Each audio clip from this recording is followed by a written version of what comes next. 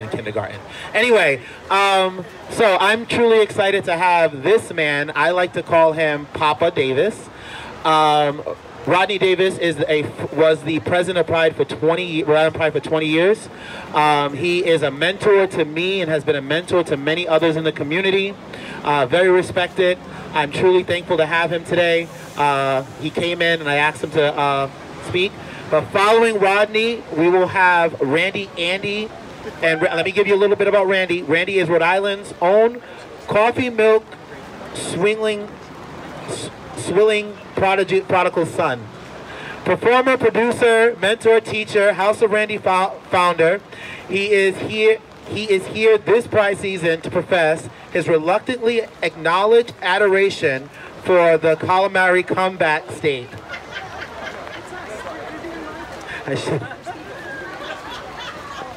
You can see Randy Andy and his Kings perform at Ask You PVD Saturday evening, June 19th, Pride Party. So without further ado, before Randy comes up, Rodney, then Randy, and then we marching out. All right? You got it? Yep. All right.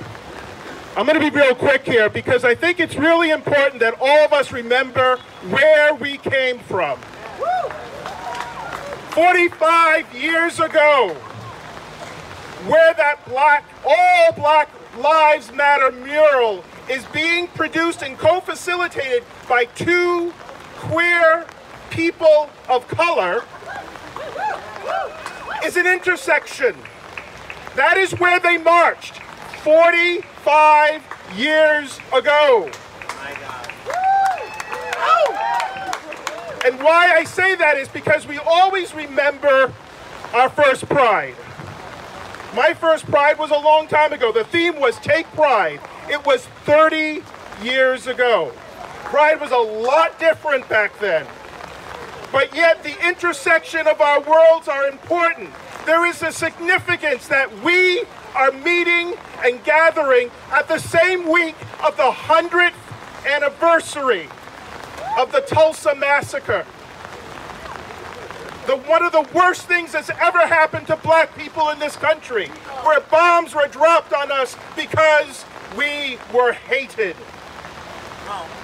Now, if you think about it, Juneteenth is about freedom. That took place in 1865.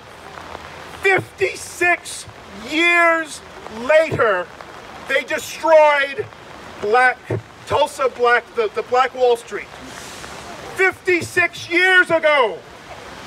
56 years ago today, this year, the Voting Rights Act was made law. And what are they doing right now? They're burning it down. If we do not see the intersection of our fight, we will lose. And so, Pride is much more than an event. If this is the only thing we did for Pride, I'd be happy. Because Pride is about our lives. And Pride is not limited to just this month. I was asked by the Providence Journal, what if you can't have Pride in June? And I'm like, why are we limited to 1 month? You like to keep the Blacks all in February. You know, Pride is about how we live our lives, how we share our stories, and the importance of being authentic to who we are.